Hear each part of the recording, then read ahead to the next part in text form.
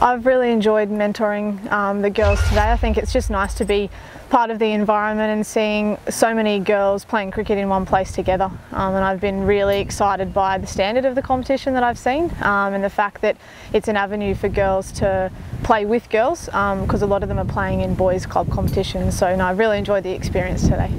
How many siblings I get down here is pretty exciting, and hopefully they will be part of the competition one day. There's one of the girls that I played club cricket with, her little sister is actually playing in one of the teams today and having a hit with her little brothers as well. So it's, I mean, as much as it's about growing girls cricket and women's cricket, it's also about just the sport in general. So the fact that there are so many siblings here is really exciting.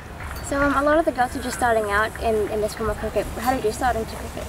I actually came to it a lot later than a lot of these girls, so there weren't sort of these pathways when I sort of started playing. So I played a little bit at school, kind of just because it was another thing to do, and then right at the end of high school when I was about 17, I actually started playing club cricket. That was the first time I played proper competitive cricket, so they're so lucky that they have such great opportunities now and they can start so young, because I mean, when they've got WBBL type competitions to aspire to, it's a really exciting time for women's cricket.